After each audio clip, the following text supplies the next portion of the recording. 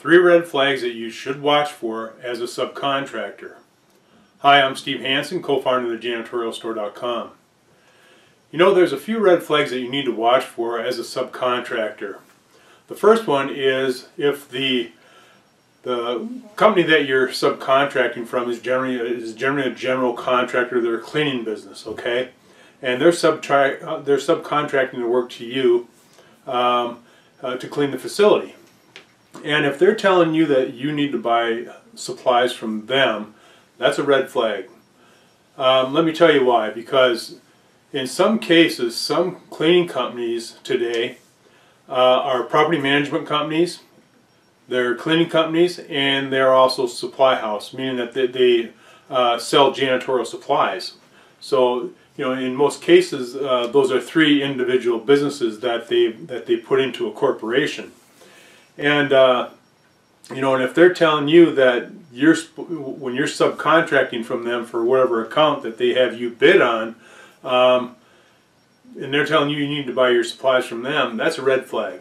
And the reason is it's quite clear. You know that they're making money off of you. You should be able to go anywhere you want and get your supplies anywhere you need to. You know, when we're talking supplies, we're talking restroom supplies and toilet paper, hand towels, things like that there. All you need to know is the quality that you're dealing with. You know, just because somebody over here is using XYZ brand doesn't mean you have to use XYZ brand. You know, there's different grades of toilet paper, hand towels, things like that there. Just make sure that you're offering the same quality of paper. It's plain and simple. You do not have to buy from this person. So that's your first red flag. Now, the other thing is that if they're telling you that you have to purchase equipment from them. Now, generally, I've heard companies doing this because what they do is that they're soliciting people that are just getting started in the cleaning industry, or just started their business. And you know, they're not very knowledgeable on a lot of different things. So some of these companies that are out there will tell people that they need to do this, that, and the other. And generally all it's doing is benefiting them. So again, you know, if you have a company that's subcontracting janitorial work, cleaning work to you, and they're telling you that you need to buy equipment from them, such as vacuum cleaners, you know, and mops, buckets, things like that there, no, that's a red flag.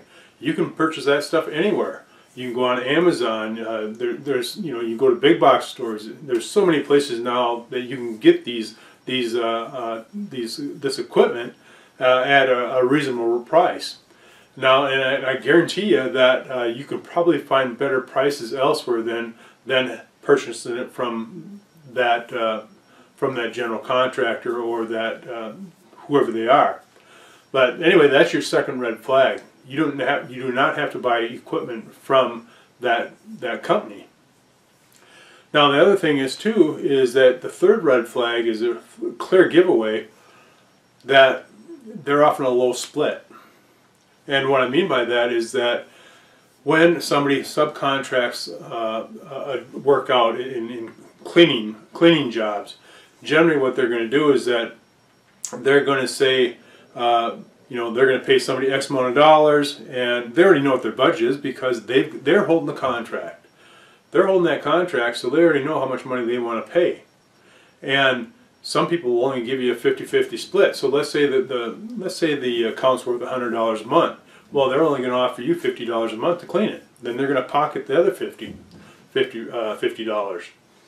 Now, when you think about that, all they're doing is just managing the account. They're just making sure that the customer is getting what they want. And obviously that's what they're hiring you for, to make sure that you perform to the level that they set forth. But do you want to do that for 50%? No, it's not. That's not fair. It's not fair. So whenever you have a company like that that offers you such a low split or any split whatsoever, what you do is that you gather all your information about the account. You know, the square footage, the frequency, the scope of work. You know, anything else that we need to know about that account. Is there going to be project work, and you know, what are the days of service, hours of service, is there a day porter, so on and so forth. Once we gather all that information, then we can go ahead and run our own numbers and see where it would be that we would charge a prospect to service that type of account. Very, very important, because now you got a baseline. You know exactly what you think that account would be worth.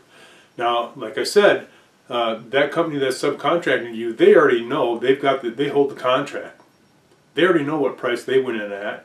You know, so they already know. They know that. So they're always looking for the lowest price possible. But you know, it has to be a win-win. It's got to be a fair deal.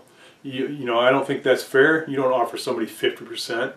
You know, do the math. Or, you know, you should just ask them, would you do it for 50%? No, they wouldn't. You know, if they told you they would, they're lying to you. So, and, you know, and that's the other thing that I always find out is that when you ask these people that you're subcontracting to, well, what's your budget for this project? If they tell you they don't know or they don't have one, they're outright lying to you. Plain and simple, they're lying to you. That's no way to start a business relationship. So that is probably one of the biggest flags that I have. That's a bonus red flag. That if they play that game with me, I'm not even interested in doing business with them, because you know that every business, as I said, they've already set they've got the account. They've already won the account. They've got it. They know how much they're charging per month for that client for the service that they're offering. If they tell you they don't have a budget, they're outright lying to you. That's just not a way to start a business relationship. So, but anyway, so you know, those are some key red flags. If they're telling you that you got to buy supplies from them, that you have to buy equipment from them, they're giving you a low split. Those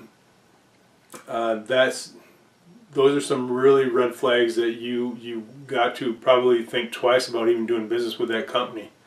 And you know, there are a few out there that are like that. You know, sad to say, but there's some companies out there where the ethics are, you know, they're not quite there. So be careful, and I hope that this video helps, because you know, there's no need to subcontract work if you can't make a fair profit on it. So that's it. If you like the video, go ahead and like the video, and you know, if you haven't already, make sure you subscribe to our channel, and watch for our next video. We'll have more videos with great tips. Thanks again.